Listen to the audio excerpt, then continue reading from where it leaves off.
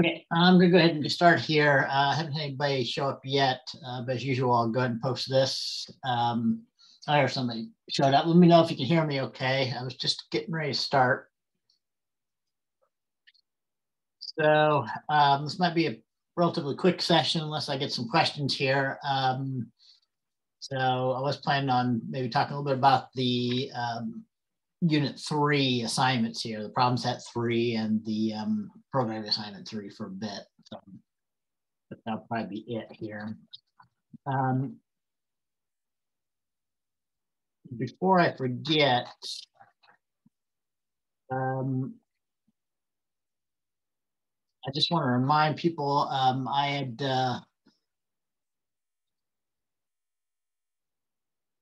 got to remind people last week on the second programming assignment that you probably do need to check those issues that we had for each one of these. So you have to go back through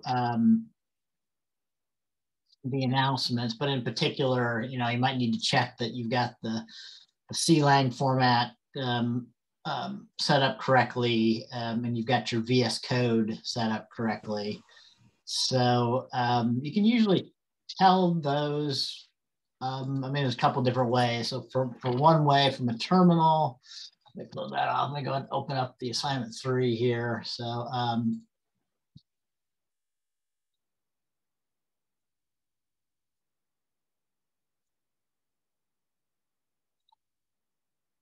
from a terminal,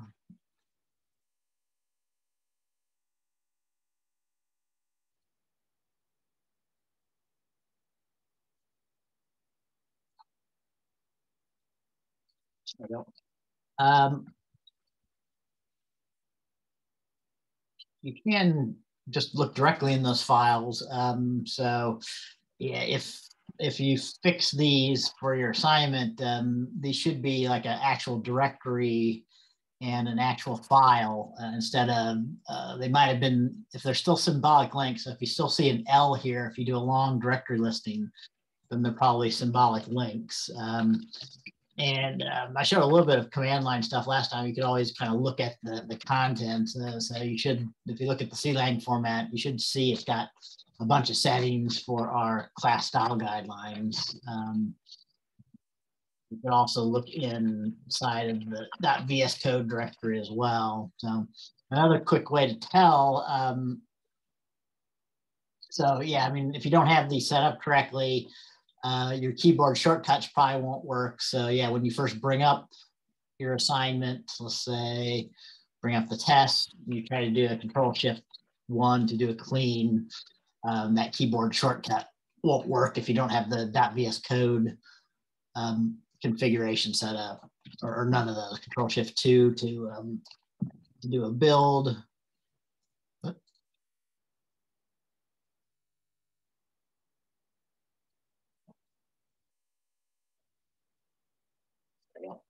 And Control-Shift-3 to do a run the test. So that's one way to check. Another way, I mean, an easy way to check if you're the .clang format is working correctly is if you do any code editing.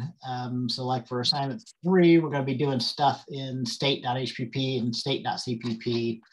So, if you try and put, for example, like a curly brace at the end, so the CLang formatter, one thing style issue that it enforces is that it puts curly braces on the next line indented correctly. So if you save that, it should put all your curly braces on a line of their own, indented correctly for the code block. So that's another quick way to check that your CLang format is probably set. So, and again, if those aren't working, you can always run these commands.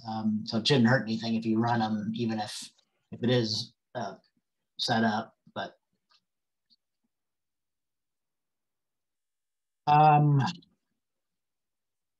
so yeah, let me know if you guys have any questions. So I think this might be pretty quick, like I started saying before.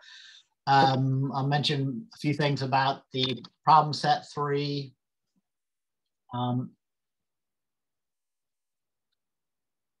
check something here. Check I got the right one of that.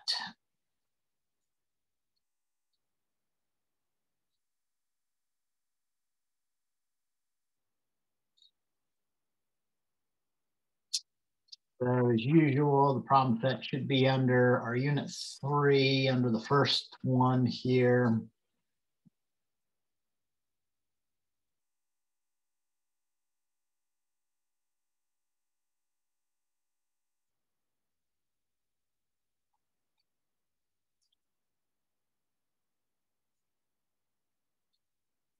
All right.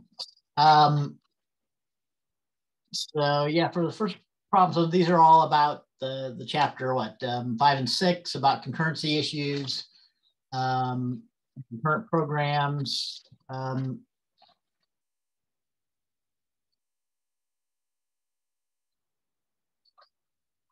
So for this first one, well, this won't take people too long.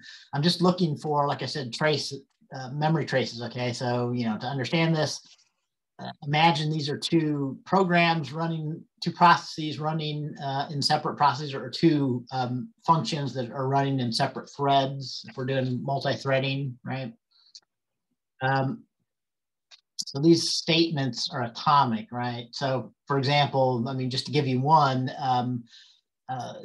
if all of P1 runs to completion before the operating system switches over and starts running P2, the trace would be that V and W, statements V and W run, and then X, Y, and Z, right? So that's one of the traces. And another one, it could be that all of P2 runs before it switches over to P1. So it could be that X, Y, Z runs before VW. So that's another one. But, these statements are atomic, but after a statement is done, an interrupt could occur, or a timeout, like a timeout could occur, or the statement could cause like an IO event to happen. So for example, after V happens, the operating system could regain control and could decide to start running P2, right? So I just want you to exhaustively find all the possible interleavings, or the traces, the execution traces of these two processes.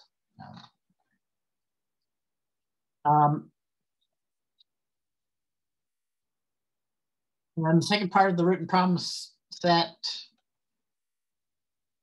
I asked you to do one of these banker's algorithms by hand. Okay, so all of the chapter 6 is about, is mostly about, not completely, but is mostly about dealing with deadlocks in the system. So deadlocks are a problem that can happen whenever you're doing concurrency in a system. So it's particularly an issue for operating systems where you need to use concurrency to implement the operating system efficiently. So the three kind of methods that our chapter 6 talks about for dealing with deadlocks. So we could prevent them altogether. So that's kind of the first section of chapter 6. So we could remove one of those necessary and sufficient conditions. So this is all stuff you better know for the third test, right? So that's kind of the deadlock prevention. So you could do something like remove the condition that you have to hold the resource until you're done with it. So or the processes are allowed to hold resources and not be preempted. So that was one of the 3 necessary conditions that we talked about in our videos and in our textbook here. So, and then kind of the third one after this is instead of either preventing or avoiding, you could just, another way to deal with deadlocks, you could just let them occur, and then you detect if a deadlock is happening in your system. So that's deadlock detection, okay? But yeah, actually for our written problem set, we're doing the middle one, the kind of the deadlock, what do they call it? Deadlock avoidance. And we're actually doing the banker's algorithm for the programming assignment too for this semester as well. So we're doing this for both of these, right? So this will help you understand the programming assignment.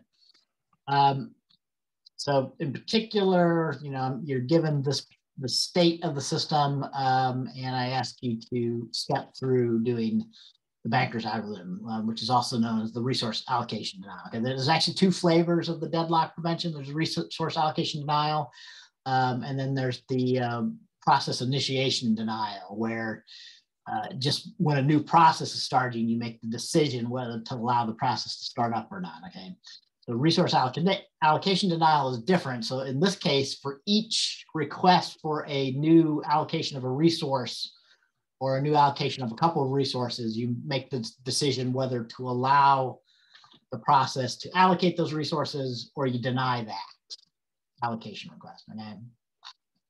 So one thing that I will mention on this, so a lot of people often do this wrong here, but like our textbook does, for the fourth question here, these are supposed to be a request for additional resources. So this is normally how resource allocation denial works. Okay, so currently process one has allocated these resources in the row for process one of the allocation matrix.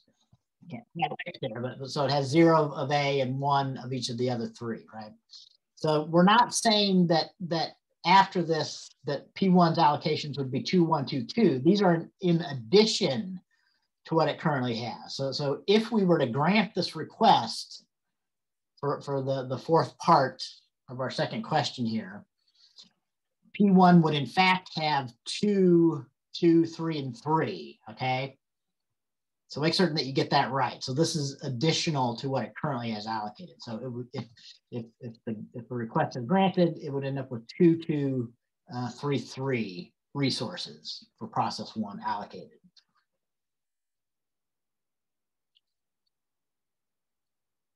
All right.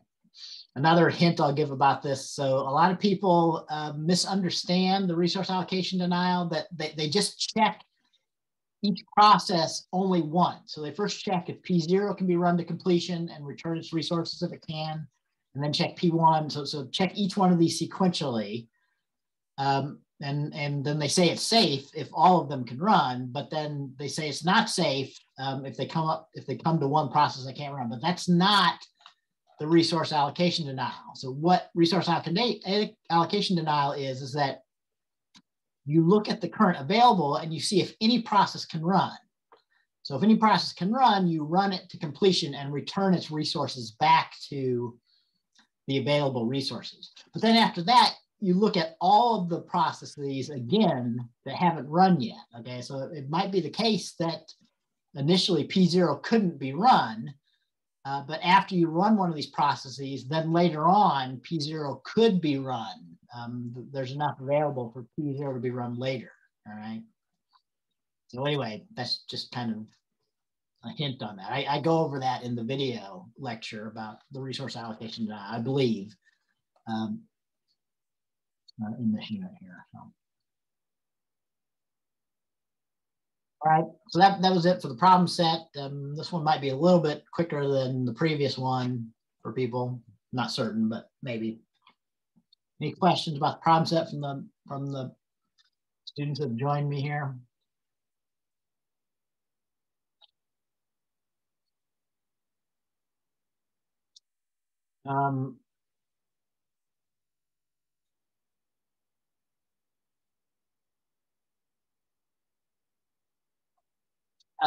In problem one, I won't tell you how many interleavings there are, but there's certainly more than 2. But there's less than, I mean, there is like an upper limit would be, you could figure out all the possible combinations, right? So because there's 5 different atomic statements. So the possible combinations would be 5 factorial, because I could use one of the 5 to run first, and then 4 to run second. So that's 20 times 3 is 60 times 2 is 120. So it's less than 120 because not all of those possible interleavings are valid interleaving. So for example, W can't run before V, so within process one, V always has to run before W, right? So it's somewhere between 2 and 120. Somebody asked about the need matrix on the second problem here. So need is just the difference between the maximum that you claim that that you would need at most versus what I currently have allocated. Okay. So if I claim I need 9 of A, like process 0 says, and I currently have 2 allocated, I need 7 more, but I potentially need up to 7 more to complete my task. So that's what the need is, right? So the full need matrix is just the difference between C and A.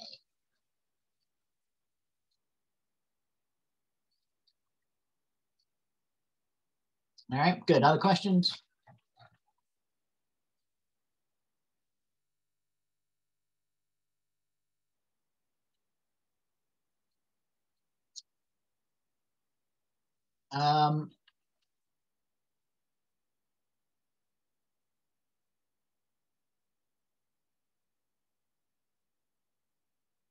Okay, let's I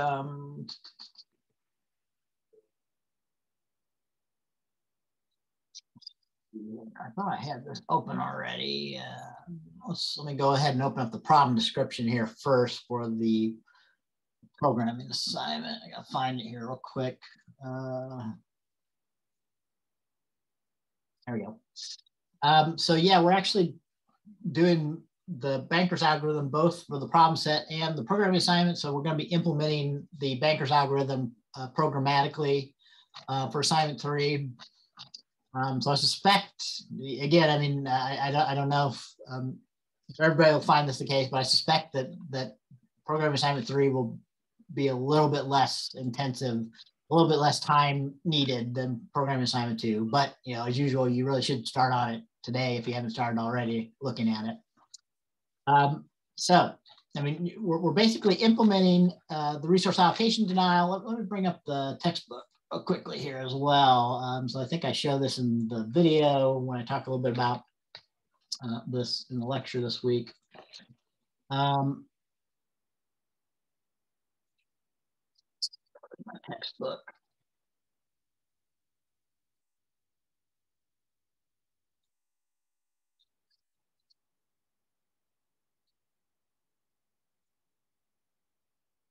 So, so yeah, I mean, the 3 kinds of things that we talk about are prevention. So removing one of those 3 necessary or the 4th sufficient condition. Deadlock detection that I talked about. So, you know, you could get questions about deadlock detection or deadlock avoidance on the test. So even though we kind of concentrated on deadlock avoidance for the problem set, the programming assignment, don't neglect that these are different. Okay, so make certain that you're aware of the differences between these. They have some similarities, but these are different algorithms. So deadlock detection is just after the fact, you detect that there's an actual deadlock in the system. Whereas deadlock avoidance, like the banker's algorithm, is while processes are being created or while processes are asking for additional resources beyond what they currently have, you make a decision that will avoid deadlocks, whether to grant that new process to start for the process initiation now, or to grant a new allocation of resources for the banker's algorithm, the resource allocation denial here. So I think in the video, I kind of, our lecture video, I kind of went through the same example from chapter 6 here. So this is kind of similar to what you have to do for your problem set part 2, determine a safe state. So for the programming assignment, we are basically implementing figure 6.9, the function to determine whether a state is safe or not, okay? And then in order to implement the function to determine if a particular state is safe or not, I gave you a few preliminary tasks that you need to reuse in order to implement the safe, right? The member function to determine if a state is safe or not. So let's, I mean, we're using similar data structures. So the actual resource allocation denial is that if there's, you know, there's a request for some new allocation of resources, we kind of do a what if. So what if we were to grant that request that's being made, And then we run the banker's algorithm. And if the banker's algorithm says that there's no safe way to run all the processes given that new request, so if it's safe, then we would grant that request. So we would allow the allocation. Otherwise, if this method says that it's not, that new state is not safe, we would deny it. Okay, but we're not really doing the full thing. We're only basically implementing the safe or the not safe in the programming assignment 3 here.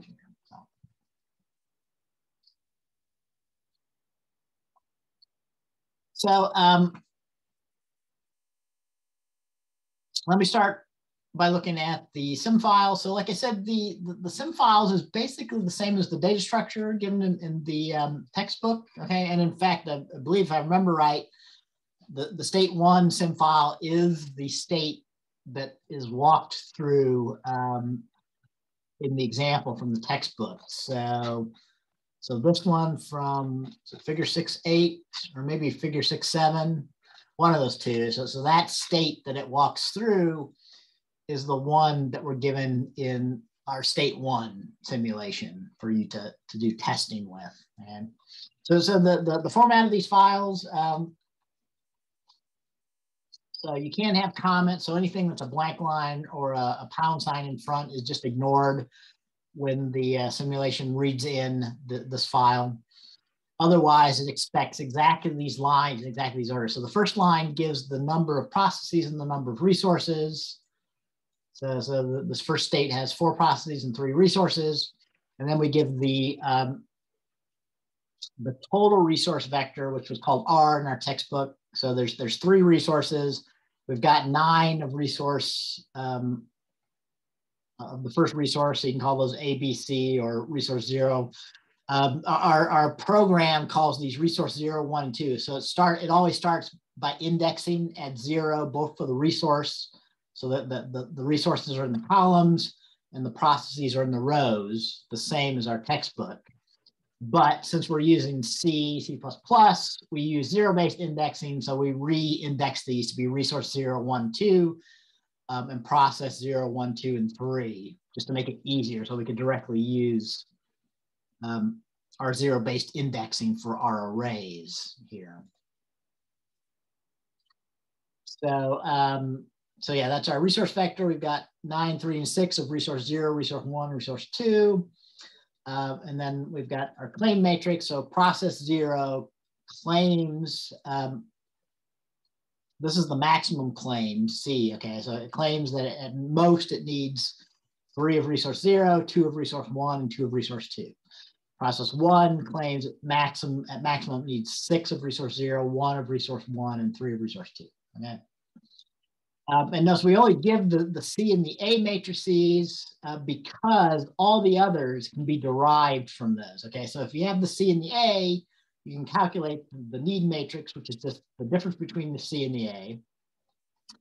And if you have the current allocation matrix, you can calculate the available vector because the available vector is the difference between the total resources R minus what's currently allocated. Okay, so like in this example, since if you look at the column, I've got 2 of resource 1 allocated.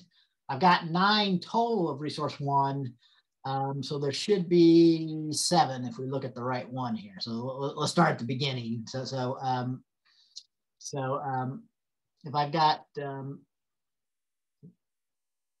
9 allocated of resource 1 and there's 9 total, and then there's going to be 0 available. And if I've got 2 allocated of resource 2 and there's 3 total, then there's 1 available. Okay, so that's where you get there. And that's why we don't have the need and the available vector in the SIM files, because those are implied given C and A and R here, right? So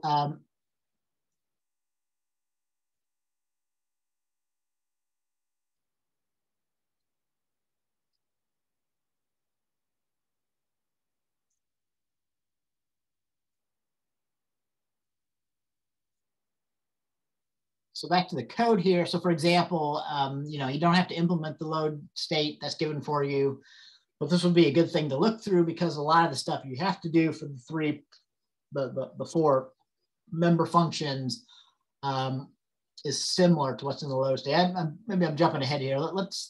Before I look at the load state real quickly, let's go back and look at the header declaration for the state file. So all your work for assignment 3 is going to be in state.cpp, basically, I believe.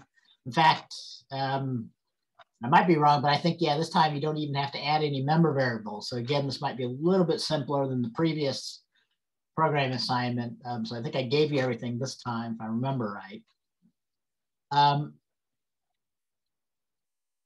So if you look in our state class, we're just using regular one-dimensional and two-dimensional C arrays to hold all this stuff. So we don't use any fancy standard template library containers, which I don't know. In this case, it probably simplifies because there's not a real great solution for two-dimensional or multi-dimensional arrays in the standard template library, which is one reason why I kind of went back to using basic C two-dimensional arrays. So anyway, I mean, all of our member variables are things that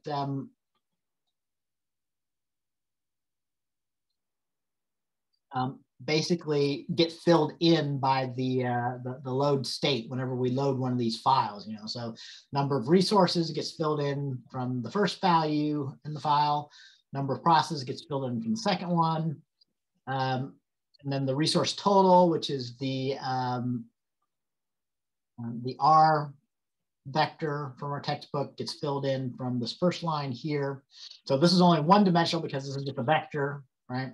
Oh, another thing about this, in case hopefully this doesn't confuse people, but basically, again, we allocate these arrays statically instead of dynamically. So what that means is that we just allocate these with a total maximum of 20 for processes for the rows and 20 for resources for the columns here, right?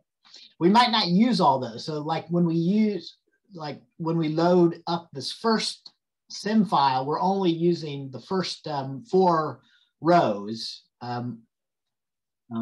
rows 0, 1, 2, and 3, because we've only got 4 processes, right? So when we load in the allocation matrix and the claim matrix, even though we've got enough room statically allocated to hold 20 rows and 20 columns, we only load in the 4 rows of the claim matrix. So row 0. So you always index the row as the first index for these two-dimensional arrays. So these are matrices or two-dimensional arrays here. And then you always index the resource as the column, which is the second index in the two-dimensional array. Yeah, so for this one, we'll only use the first 3 columns of 20. So column 0, 1, and 2 for our resources 0, 1, and 2. All right. So that's all that's happening. And that's kind of what we're using for our data structure here. That's a pretty straightforward implementation of the example data structure given in our textbook for the banker's algorithm here.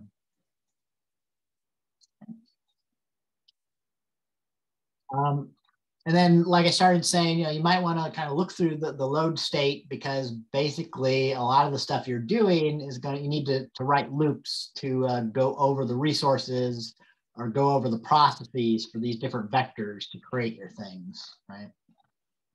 So our load state basically loads in number of processes, number of resources, and then there's a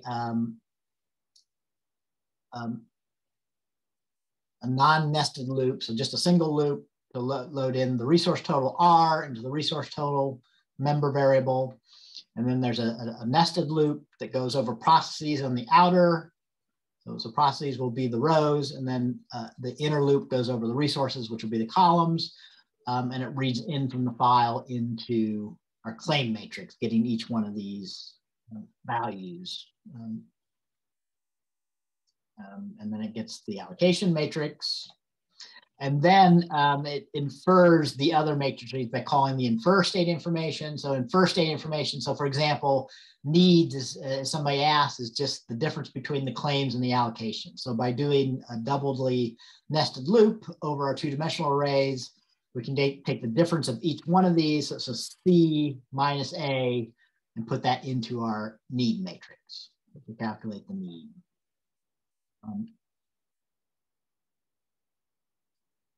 And resource availability is a little bit more complicated, but we have to add up each column of the allocation matrix. So for example, we need to add up 1 plus 6 plus 2 plus 0 to get 9, which is what the inner loop is doing here.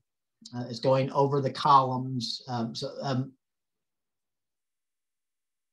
It's going over the rows.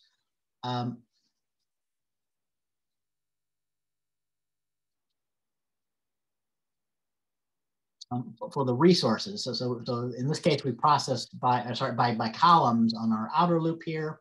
So for resource 0, we add up all of the resources for all the processes to get the current allocation. So for resource 0, it should add up 1 plus 6 plus 2 plus 0, which would give us 9, right? And that would end up being the current allocation. And then we take the resource total, 9 minus that we just added up, which would give us 0, and that becomes the resource available for resource 0. And resource available, again, is a vector like total resources. So we just have one value for each of the resources in the simulation.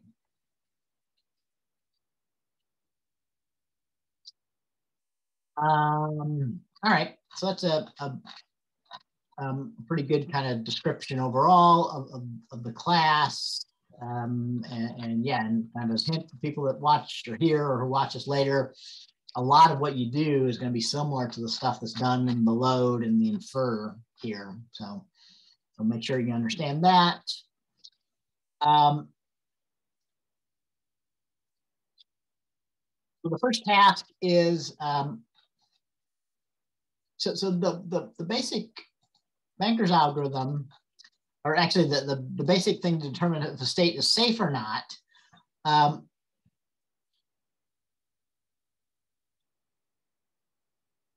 is so you keep iterating as long as some processes are still possible. So our textbook calls this possible, right?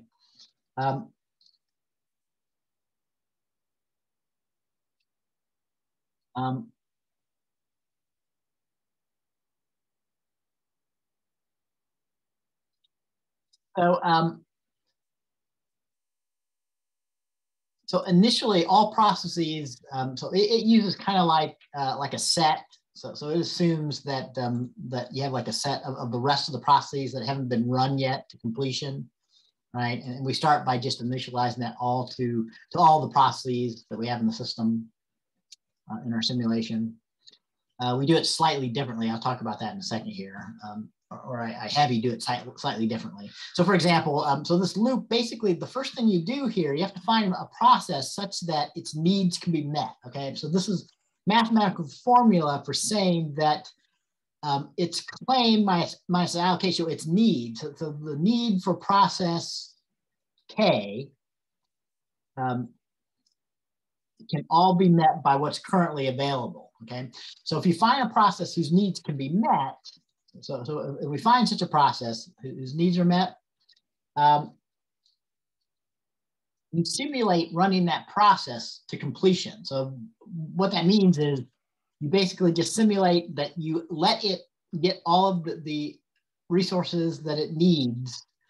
So if you give it its maximum, because you can give it its maximum if its needs are less than all the current available, right?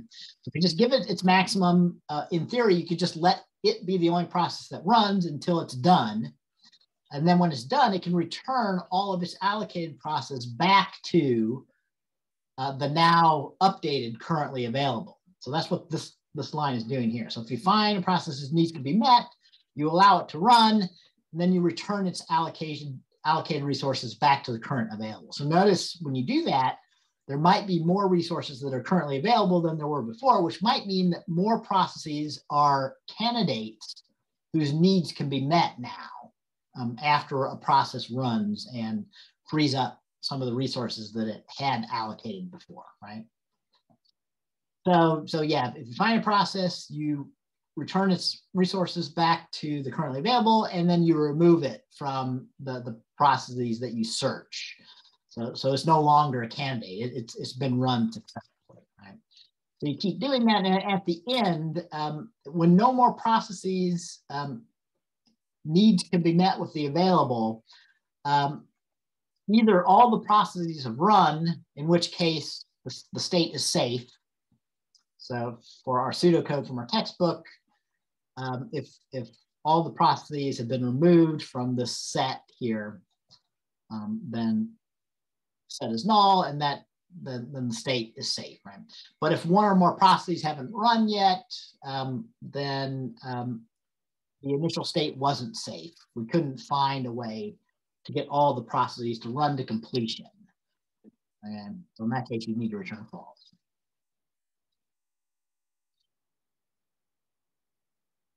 So, so these first three tasks that you have to do basically implement the things that I just talked about as member functions in order to build the is safe method. Okay, so I call it is safe instead of just safe. Right. So needs are met basically is a member function. It returns true or false. So if you give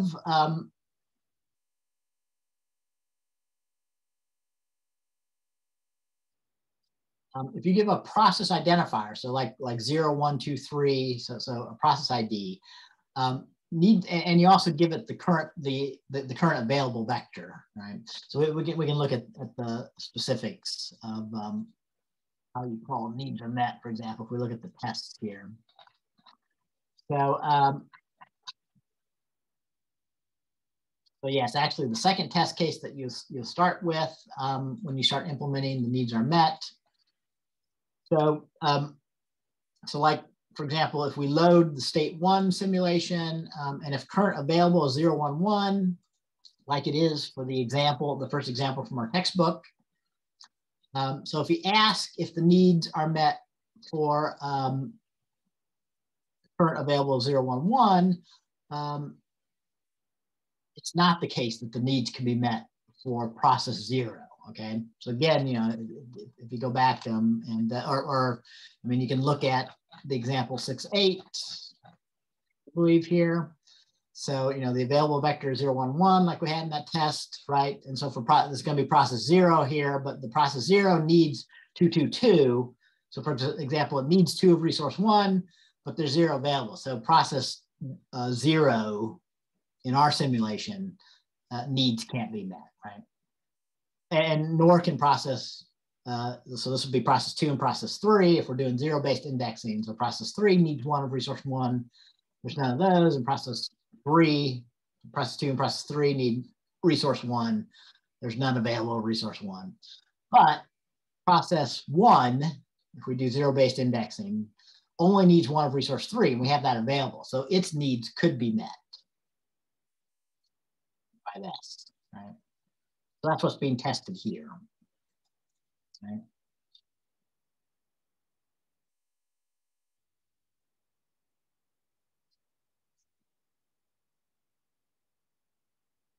So the basic way to implement the needs are met is you have to compare the current available to the need, okay? And you get the need from the class, okay? So need, whenever you load a simulation, should have the needs and the of the process here, right? But then you need to do a loop. So if I ask, are the needs are met for process 0? So I'm going to be looking at only at column 0 for process 0. I'm sorry, I'm going to be looking at row 0 for process 0, but I need to look at all the columns. And if I find any need that's bigger than this current available, I have to return false. But if I check all of those and all of the the needs are less than or equal to the current available, then you should return true for the needs are met.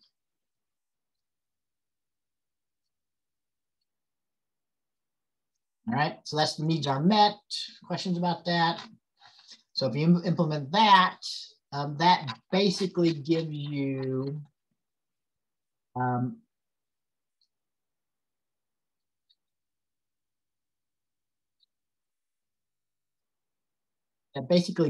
this line of the pseudocode. So that allows you to search through the processes and see if you can find one that returns true from the needs are met, right?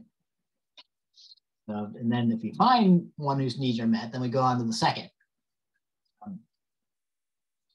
task for the assignment.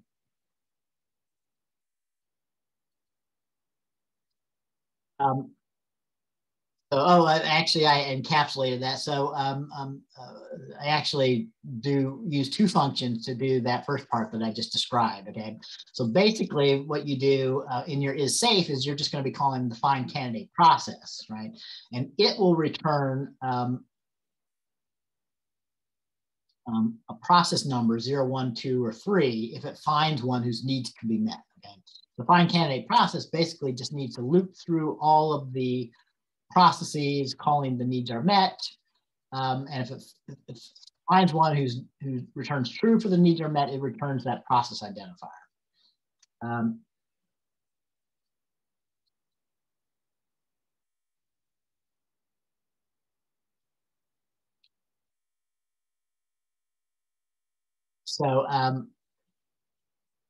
again, you can look at what ended up being the third set of test cases, unit tests here for the test of the find candidate process. So we're using,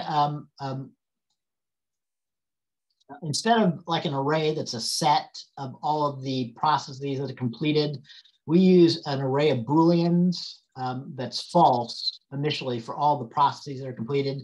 And we set that to true for the process. So if process 0, we find that its needs can be met and we run it to completion, then we would set completed to be true for process 0. All right. So that's how we're setting up the keeping track of which processes have run to completion and which haven't. You know. The find candidate process should return either a process identifier 0, 1, 2, 3, or it should return the no candidate if no process, if it failed to find the candidate process. Okay. And no candidate should be defined probably at the top of the state.hpp here. So, right, so we just use -1 as a flag since -1 is not a valid process identifier here for our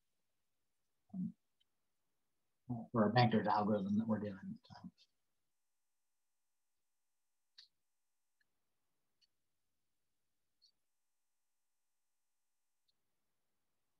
Oops. So yeah, find candidate process. So the needs are met basically takes a single process identifier and that current available vector. The find candidate process takes a completed vector of Booleans and the same current available and returns a process identifier.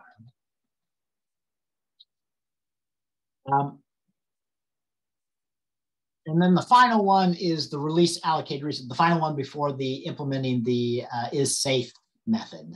Right? So the release allocated resources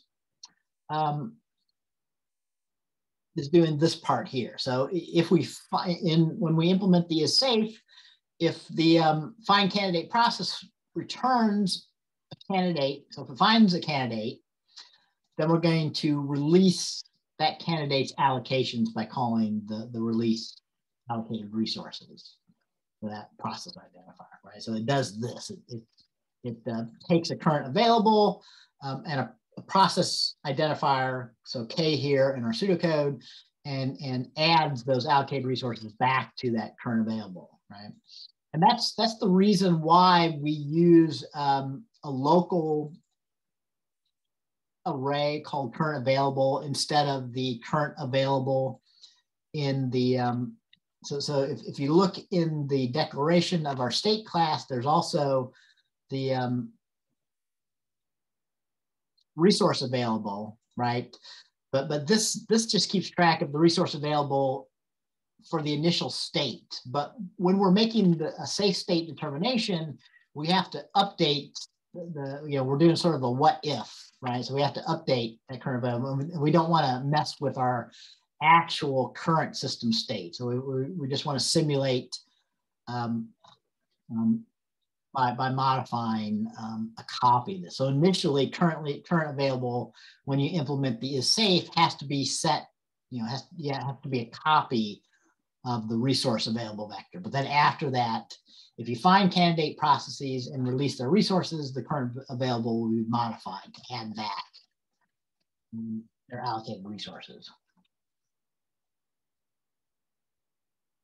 All right. So that's what the resource, what the release allocated resources does.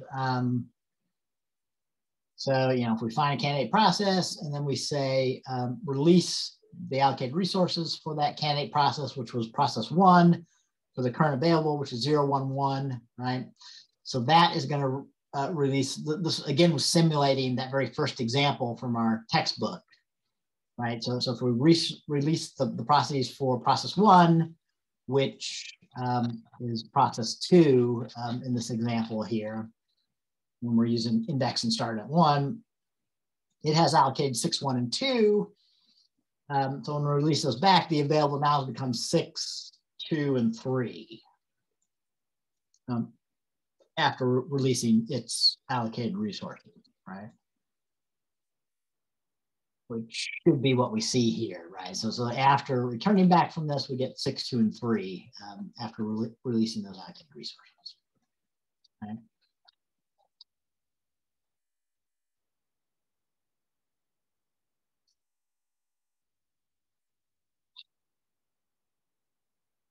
Okay, questions on that so far?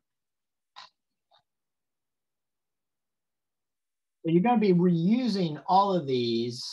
Well, actually, when you do is safe, you're going to be reusing the last 2 in your is safe method because the find candidate process should be calling the needs are met.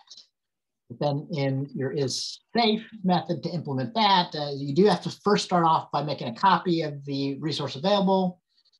You could use copy vector. There's a method, a member method called copy vector. If you look in the state.hpp here,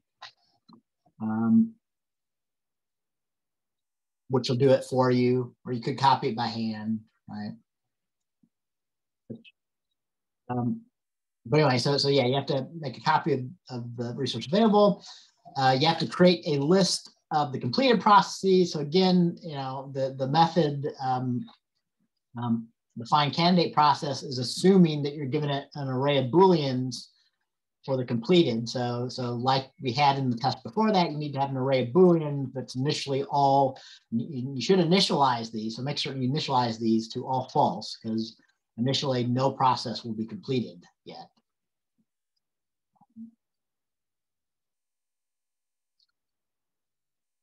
And then you're gonna have a loop, okay? So, and this loop should be, again, I already talked about this. This loop shouldn't be like looping over process index 0, 1, 2, and 3.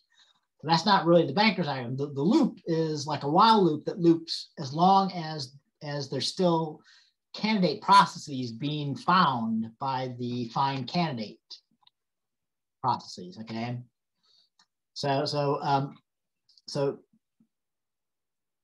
So basically inside of the loop, you call the find candidate process. If it finds a candidate process, you call the release allocated resources to release its allocated resources back to the current allocation.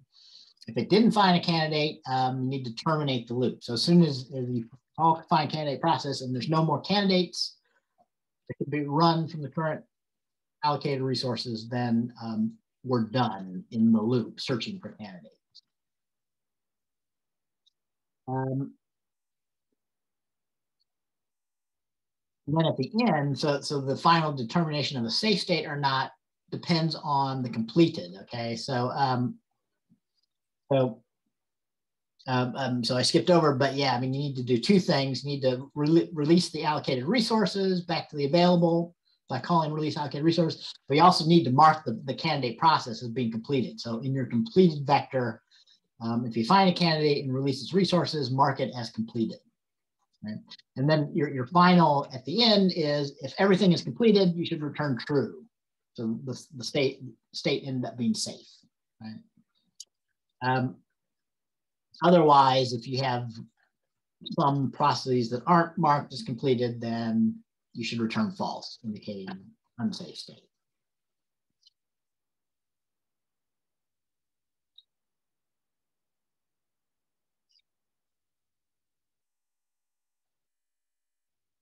All right, so I think that's it for assignment 3. Did that, anybody have any questions about that prompted maybe?